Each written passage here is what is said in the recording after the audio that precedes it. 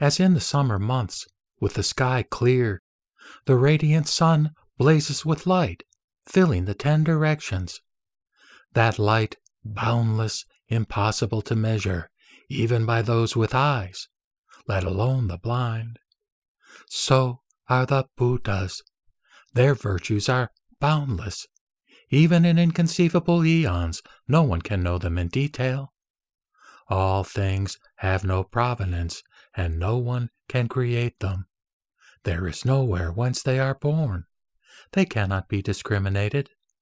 All things have no provenance, therefore they have no birth. Because there is no birth, neither can extinction be found. All things are birthless and have no extinction either. Those who understand in this way will see the Buddha. Because things have no birth, their inherent nature is non-existent. One who analyzes and knows this will arrive at the profound truth. Because things have no inherent nature, no one can comprehend them. When understanding things in this way, ultimately nothing is understood. That which is said to have birth is to manifest lands. Examining according to truth the nature of the world and lands, if one is able to know this, one can explain all things. The Buddha's immense body reaches the extremities of the cosmos. Without leaving this seat, it pervades all places.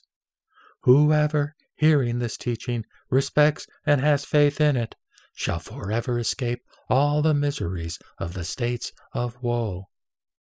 Even going to many worlds, uncountably numerous, single-mindedly desiring to hear of the powers of the Buddha and such qualities of Buddhas, their unexcelled enlightenment, even wanting to hear it for a moment. If any in the past believed this aspect of Buddha, they have already become Buddhas and are lamps of the world. If any will get to hear of the Buddha's free powers, and having heard will believe, they too will become Buddhas.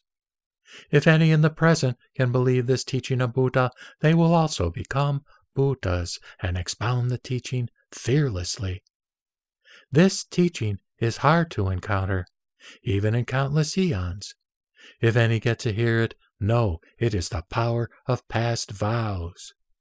If any can accept and hold such teachings of Buddha, and, upholding them, spread them too, they will become Buddhas.